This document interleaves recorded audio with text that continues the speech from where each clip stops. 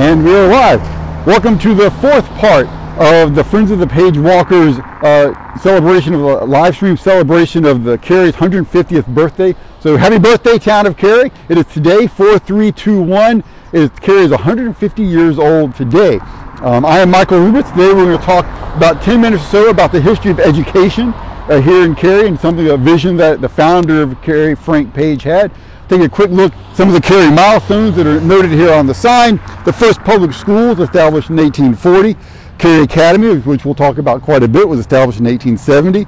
And then in 1896, Cary High School itself was established on this site. So let's move over toward the school, get a view of the school. We're on the side of the schools. We head up.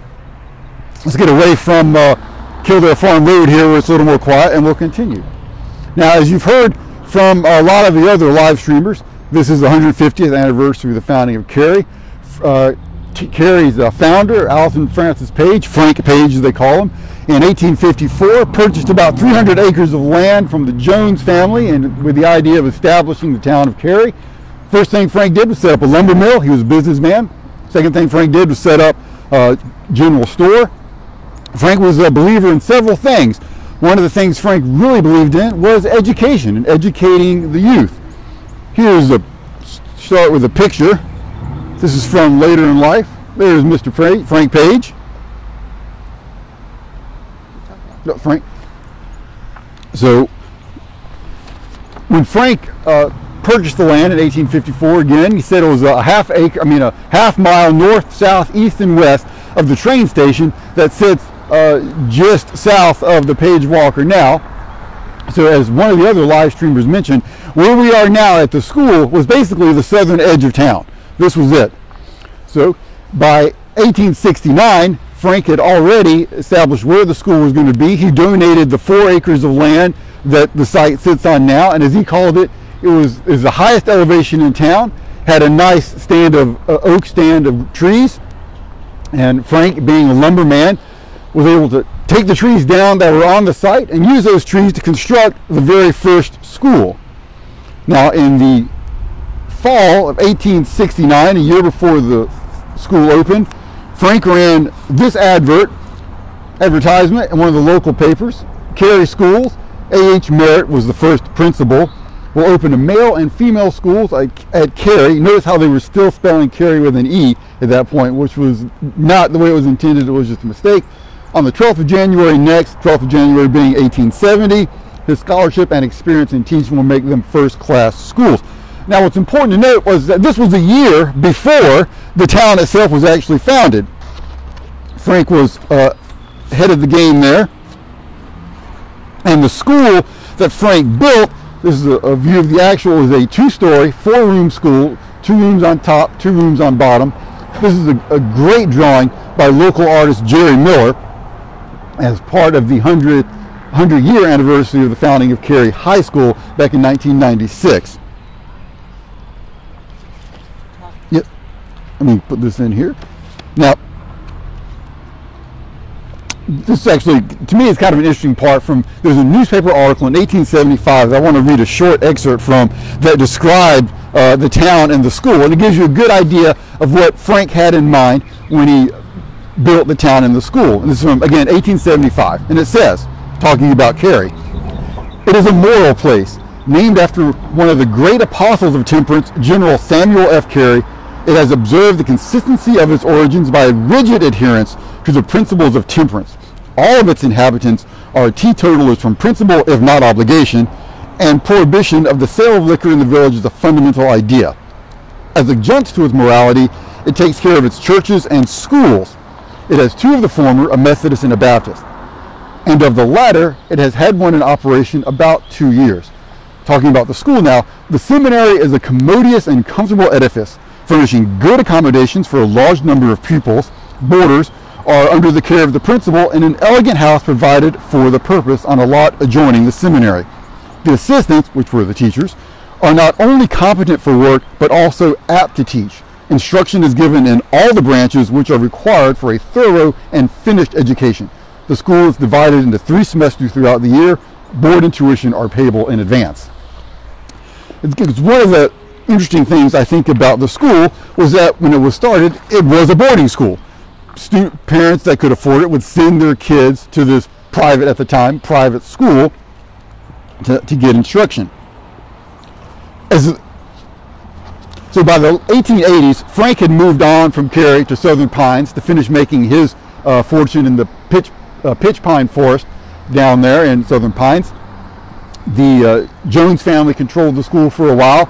Then in 1896, the town of Cary itself actually got together, a group of investors, and purchased the school and officially renamed it Cary High School. So in 1896, it went from Cary Academy, which what Frank had called it, to Cary High School.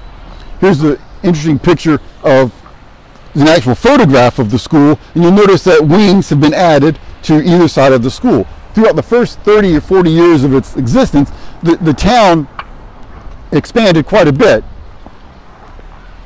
One of the principals around the turn of the century that had a lot of influence in the development of the school was Principal Middleton, who was a former president of the University of North Carolina at Chapel Hill and was principal from 1896 to about 1908. He expanded the school greatly, and under him, and say in the year 1900, the school had about 250 students in school and was the largest employer in town. However, undoubtedly the biggest thing that happened to the school while Professor Middleton was in charge was that in 1907, Wake County purchased the school from the town of Cary and incorporated it as the first public high school in North Carolina.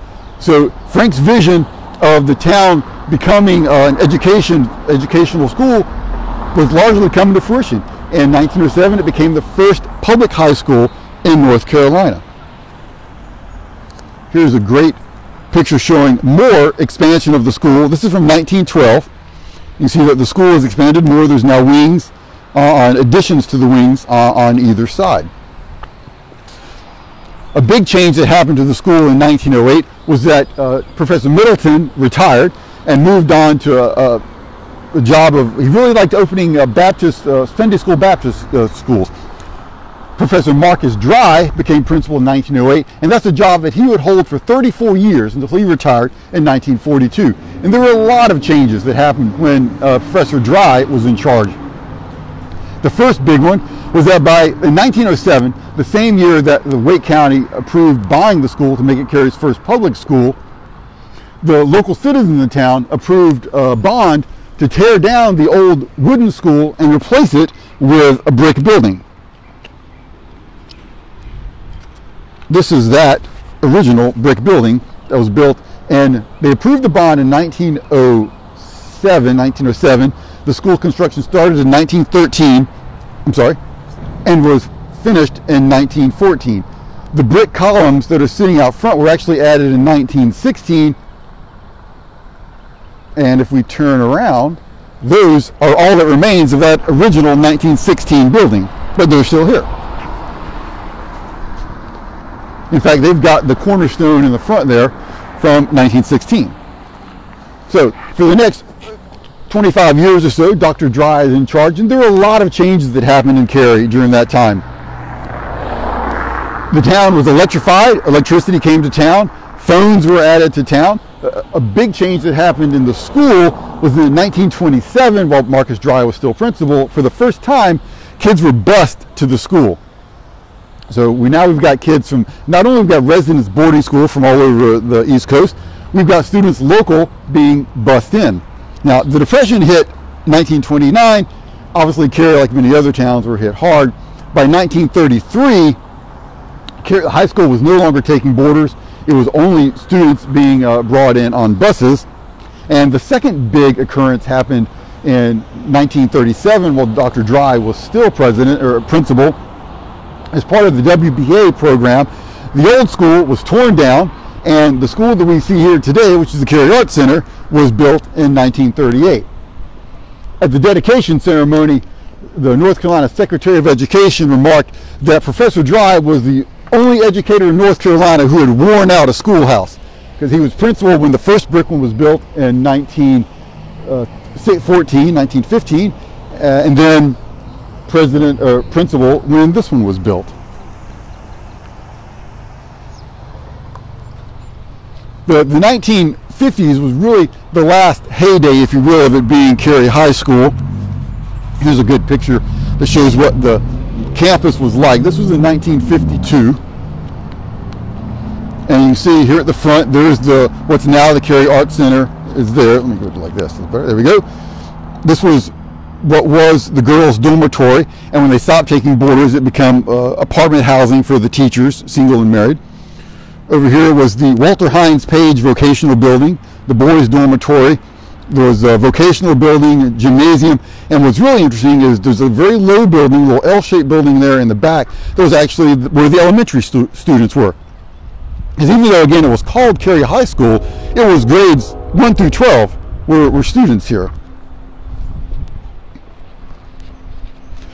By 1960, the high school was even outgrowing this location. You had all the grades here.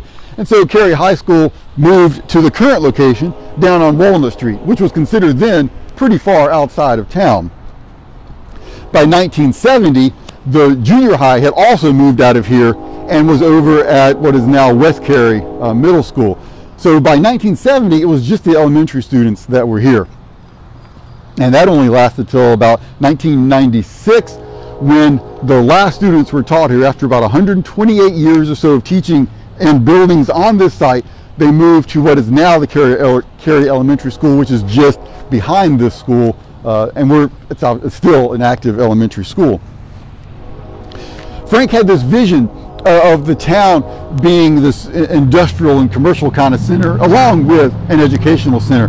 And while the commercial and that part of his vision didn't work out, Cary has long been known for 100 years. Cary has been known as a strong city of education, and it still is today. So I think that pretty much wraps up what I had here. Remember, please go to the Cary150.org website. There you can register. If you've got a story about living and growing up in Cary, you can record, write an article there, record the story, write an entry. That'll be saved and archived. Everybody should go tell their own story. Like others mentioned, there'll be the concerts tonight. Happy birthday to the town of Cary. I think that's pretty much what I wanted to cover. Thank you so much for watching. Get out, light a candle, wish Cary happy birthday. Happy Saturday. Thanks.